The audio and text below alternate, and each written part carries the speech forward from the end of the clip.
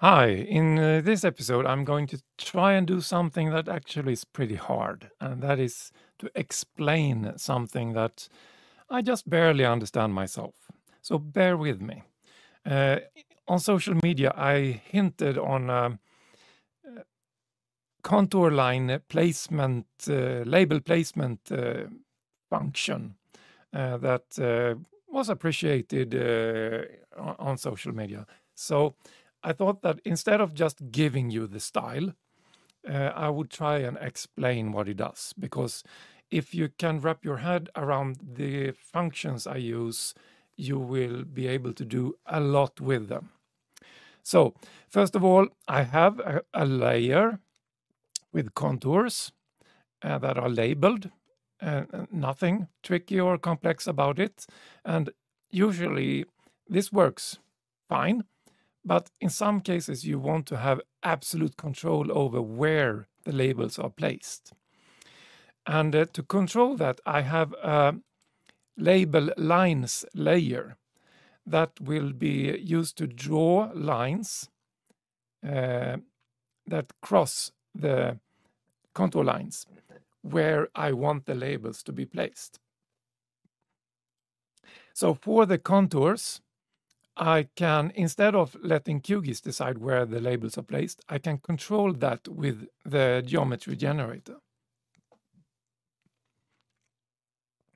So by checking in this placement tab, by checking the geometry generator, I override anything that QGIS calculates itself with an expression.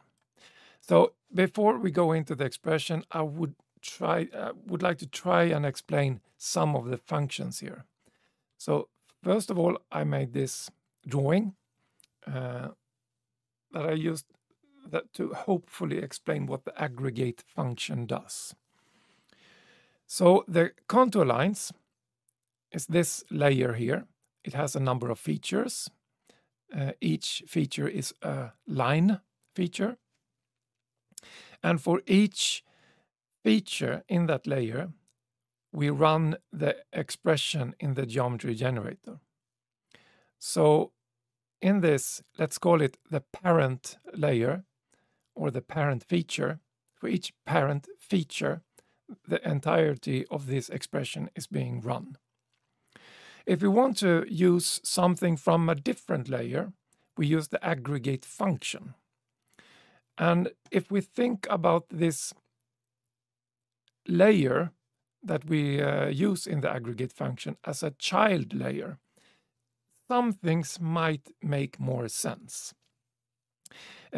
Inside the aggregate function, anything we do here has the focus on this child layer. And if we want to compare anything here with the feature in the parent layer, we need to address it as a parent. So if we take a look at the code, this is the function that is actually being used. So ignore the rest for now.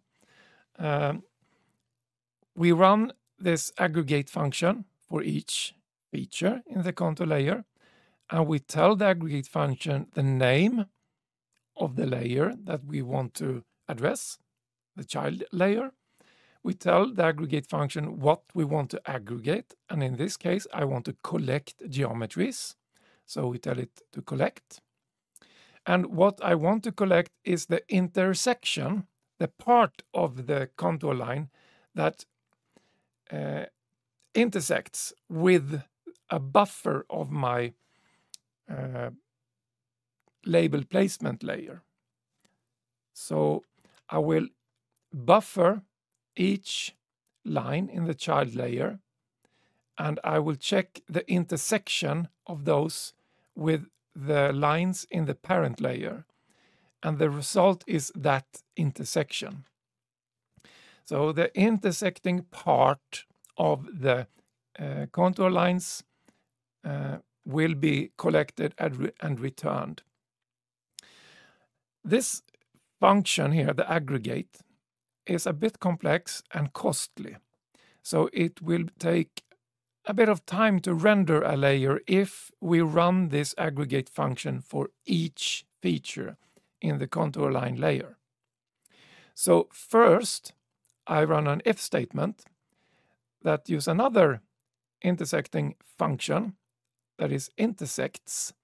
And the difference here is that this only tests if two geometries intersect. If it does, it just returns true, and if it doesn't, it returns false. And that is not as costly as the intersection function, because that needs to calculate geometry. So it's more or less the same. We compare the geometry of the contour line feature with the aggregate from the child layer, and we collect the entirety of those geometries and test if any of them intersects with the feature in question on the contour layer.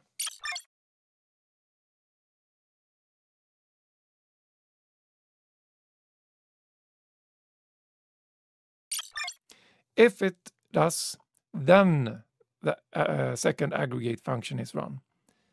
If it doesn't, it just skips ahead and does nothing. So this first if statement and intersects is just a way to make the entire expression more efficient.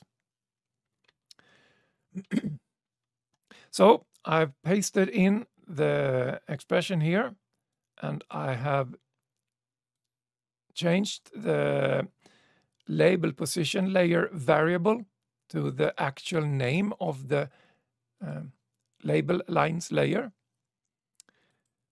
And for it to work, I need some geometry in that layer as well. So let's edit it and create a line. Let's start here. Something like that, perhaps. And move it so it renders again. And there we go. You can see here that I have no symbols. I don't need any symbols for this, but let's turn it on so you see where the line is and make it a different color.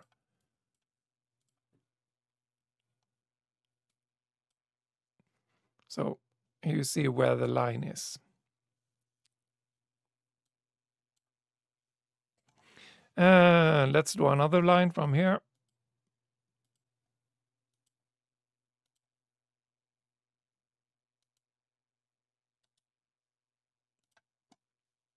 And move it around so it updates. And we can also edit the lines. So add a vertex like that. Move this one to here. Maybe like that. Update. Now I can turn this off so you don't see it. So this is the way that the geometry generator for the label placement in the contour lines work by comparing it to the control layer, the label lines layer.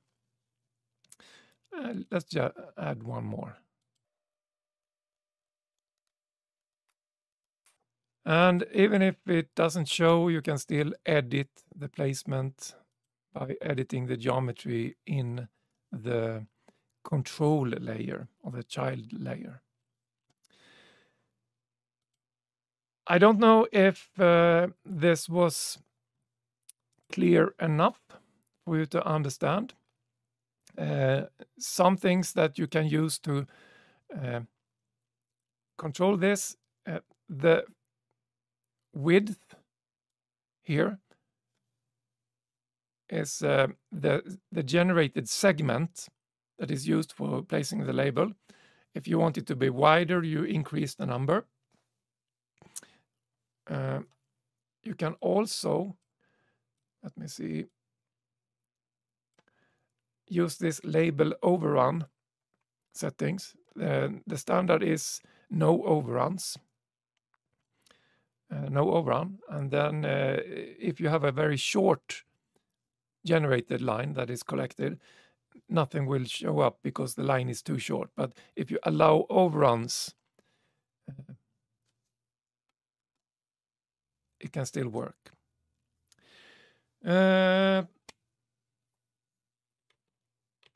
Hopefully you have a little bit better understanding of the aggregate function, and it really helps me to think of it as a parent and a child situation between the layers. And the code I used is really not that complex. You have it right here in the video, and I will try and find a way to place it in the description of the video or link it somehow if you want to use the code itself. And see you next time.